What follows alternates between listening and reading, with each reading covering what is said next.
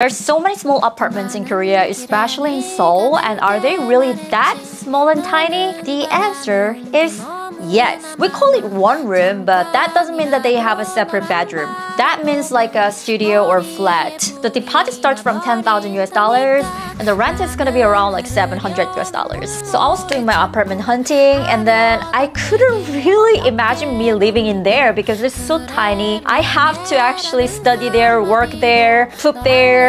I have to do everything in that tiny room. All the small apartments in Korea, they look all the same. Same structure, same design, same interior. We Koreans love white colors so much when it comes to interior design, and I don't actually like it. There's no personality in there. How about you guys in your country? How's the apartment situation?